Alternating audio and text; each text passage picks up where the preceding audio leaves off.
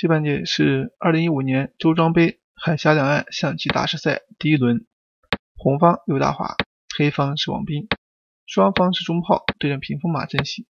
红方采取的是武器炮，黑方也是进炮封车，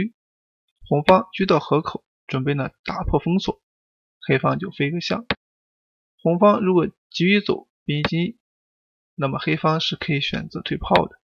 不管你是车二进四还是兵七进一，都会被黑方上马打车所利用。所以呢，这个棋啊，红方就不想被对方利用，红方直接兵七进一先对掉这个兵，黑方选择上马。到这以后，红方抓一步，想把对方逼退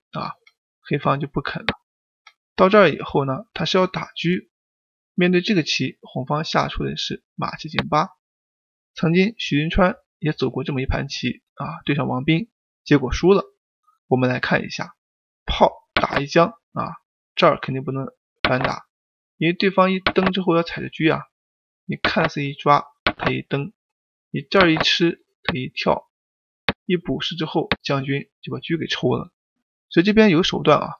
到这儿之后呢，这个棋红方只能先补士，黑方吃掉之后呢，红方踩回。将来这个棋逼着马，你又不能吃，否则这里呢，车炮将会受牵。这儿退回之后呢，给车生根，找机会呢平炮或者把车亮出来。而红方炮打出去刚才这个马退回，现在上正马，移形换位，抓炮抢先手，黑方就退回。接下来这里呢，红方先走一步，马八进七，把对方扣住，它是防止对方马三进二的反击手段。这样的话，对方选择下底炮，那么这里红方就平车过来，这是有一个踩炮吃马的先手，黑方就退回了。那么局面到这里许云川对王斌那盘棋和刘大华对王斌完全一样。那么这时候呢，红方走马二进三，当时呢许云川走的是先踩炮，然后呢进车吃马，黑方下出了弃马的手段，最终呢是取胜了。所以呢这个棋红方如果这样走下去就不好控制局势。那么刘大华号称东方电脑，知道许云川这么说了，结果呢他改进招法为马二进三，黑方此时选择车二进六，目的是下一步上马踩车加以利用，这儿还有吃双的手段。所以呢这个局面你要是急于解除危险，对方刚好踩一脚，那这棋就会被利用所以呢到这儿以后，红方先吃一个再说如果你敢走这招棋，我这里还有一步回马打车，那将来你白丢一个子而且还被利用一下，所以肯定不甘心。到这儿的话，这个棋就直接吃掉，下一步再吃，那红方就兵三进不给你吃了。黑方此时补士为什么呢？因为他很想上马踩车，又怕对方把象砍了，所以呢这个棋先补一个再说吧。接下来这棋呢，红方选择招法是兵三进，那么送一个兵这个棋什么意思呢？就是希望对方去吃，吃完以后将来有一步马三进二，上马就要抓马，所以这个棋要进攻对方的话，这个棋并没有选择象调，而是走炮二平一，试图呢车到底线威胁。那红方此时呢继续上马，黑方这个时候选择车二进三，可以说是一步上当的招法，应该选择象调。我们先来看车二进三造成的结果就是红方平炮轻易守住了。那么这个车二进三之后导致这个结果你就不能象，你一象这儿抓双不管踩卒还是踩象你都不利。那我们来看一下这个棋象调之后会怎么样呢？象调之后由于车还没有车二进三，红方是不能走马二退四的，所以这样的话你就只能马二进四，看似抓马很凶，其实呢黑方以攻代守将军抽车。那这儿红方只好出去打一将之后呢破一个象，然后退车回来，将来一平车过来，只要把这个马消灭掉，残局呢马生炮，车双马，很厉害，而且你将位不好，所以必须要换。换完之后呢他给你做一个交换，这儿的话这个棋又多象又多卒，而且你将位不好，一多象还要吃象点将利用，所以这个棋应该来说黑方呢局面领先，红方残局不利。所以呢到这儿可以考虑象调，红方是不敢贸然切入的。实战的话选择招法是直接点下去，刚才我们说到啊，红方守住了，黑方你这时候啊，虽然采取是先手，但是问题他这个七度线已经守住，你车炮底线难以发力。到这之后，关键你还不能象了，因为你这个棋车到底线去了，一象人家踩双啊，这马一从中路突破你也受不了，然后吃你象你也受不了，所以对方不敢吃，黑方只好卒5进1。这儿的话红方就兵3进1，你这里不能上有炮啊，你这又不能冲，因为这个棋如果做一个交换的话，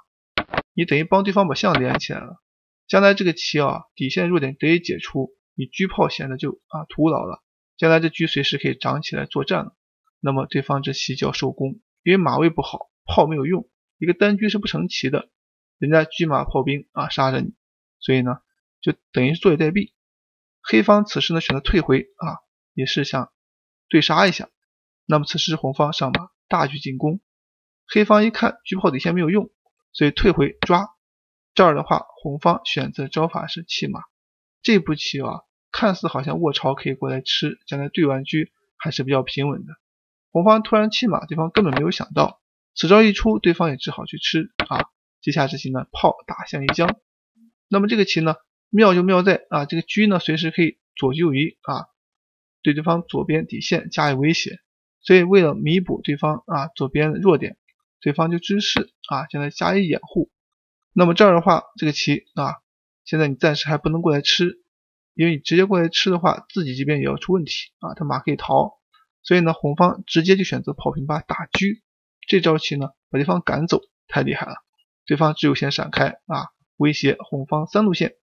红方3路线问题并不大，吃象也没棋啊，吃兵他也不怕，直接选择下底线。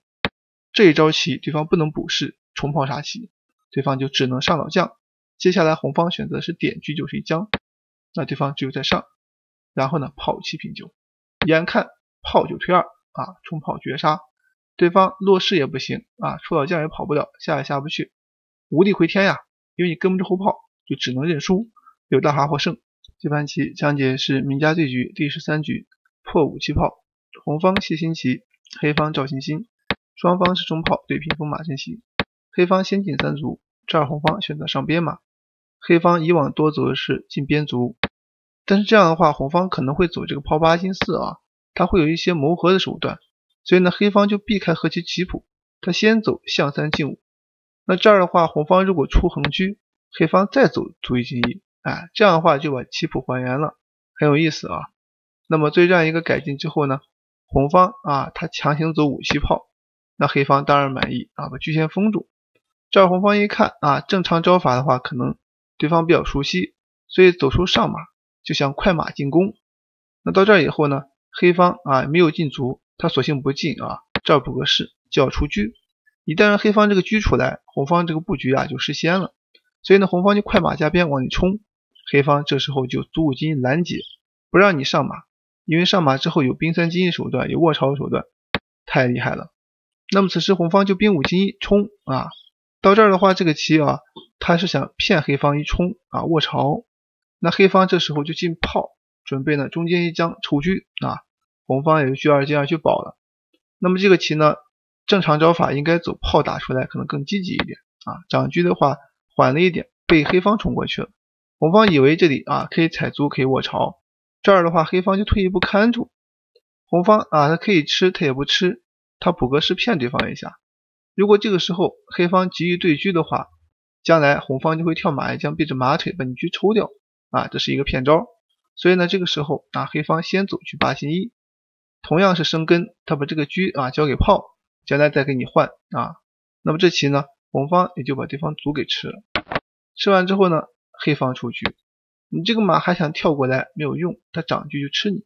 所以容易被利用啊。到这以后呢这个棋你踩掉他就别着你，你也没棋，关键对方车出不来呀，痛苦呀。所以红方为了突围，他选择炮打出来，这儿黑方肯定要吃啊，你不吃的话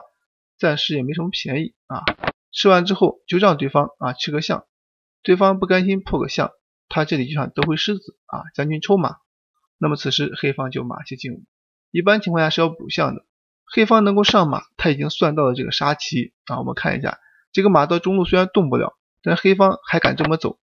他就有一个炮8平5的准备啊，太厉害了。对方这时候你对还是不对呢？你不对，他车到底线杀你象了，所以非对不可呀。对完之后，它的好处在于车可以出来，但是呢，黑方这个马上的确实是高，就让红方这个马没有点位啊，跳边象掉你，跳边踩掉你，你没点位，他车一长，到这儿对方就尴尬了。现在这个棋由于马跳不进来，你很可能会冲兵啊，冲兵的话想要对车，但是他不给你机会杀过来，这儿的话你现在飞象，他马上就甩车过来杀你，